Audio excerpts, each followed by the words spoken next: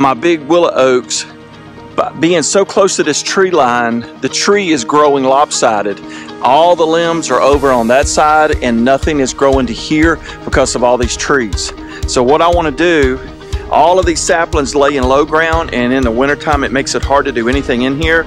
So I'm actually going to push the tree line back. This is perfect for the 35G. But anyway, let's get started, guys. You know me, let's get busy.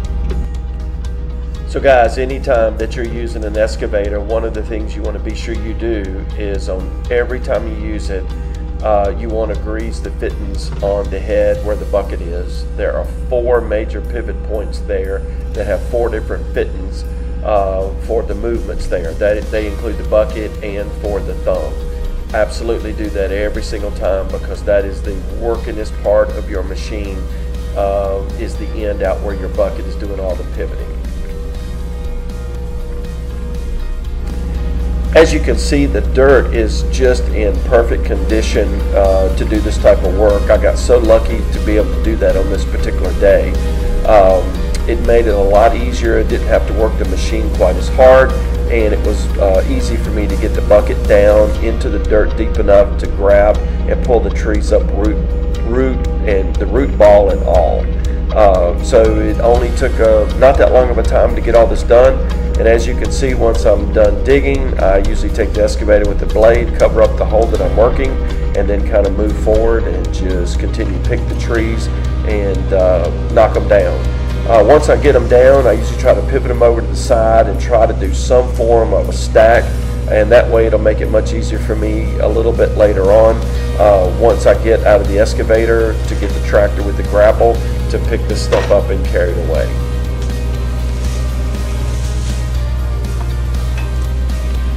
Now this particular day is probably the first time I'd been able to get in the excavator in over a month. It was such a pleasure and just a great day to get out working the project and working in the wood lines the way I was. Now one of the things I want to show you here, this was taught to me by a friend of mine, is you take your teeth, you reach over and you hook it, you pull, and then watch me bring the thumb down. Once I bring the thumb down, I've got it, and then I can just pick it all up in one piece. Thanks, Lynn. That was a great thing you taught me there, bud.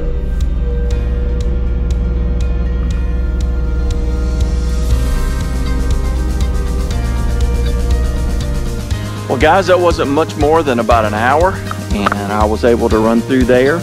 I got this opened up quite a bit. I don't know yet if this is as far as I want to go with it, but what I need to do now is I need to go put the grapple on the tractor, grab the chainsaw, cut these up into manageable size pieces, and start carrying this off, start cleaning out what I've got, and then I'll get a better look at what else I need to do.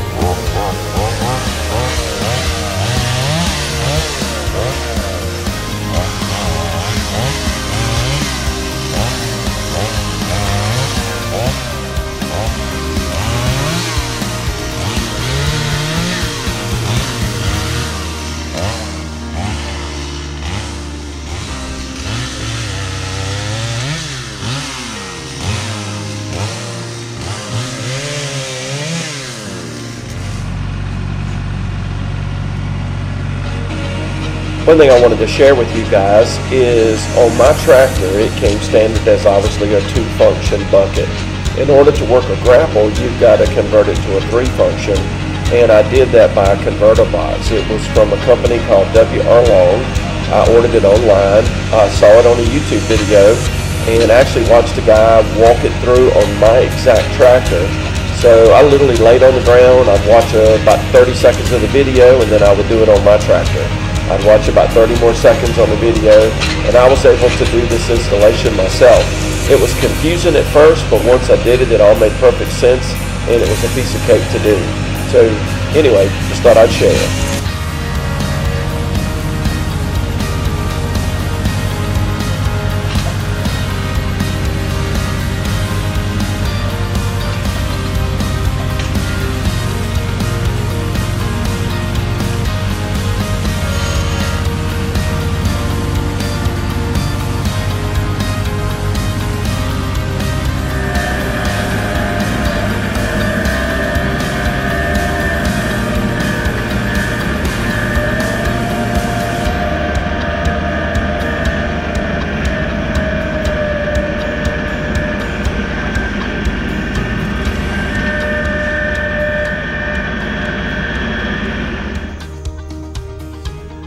So as you can see, the 35G is great device for pulling up, especially the sapling sized trees.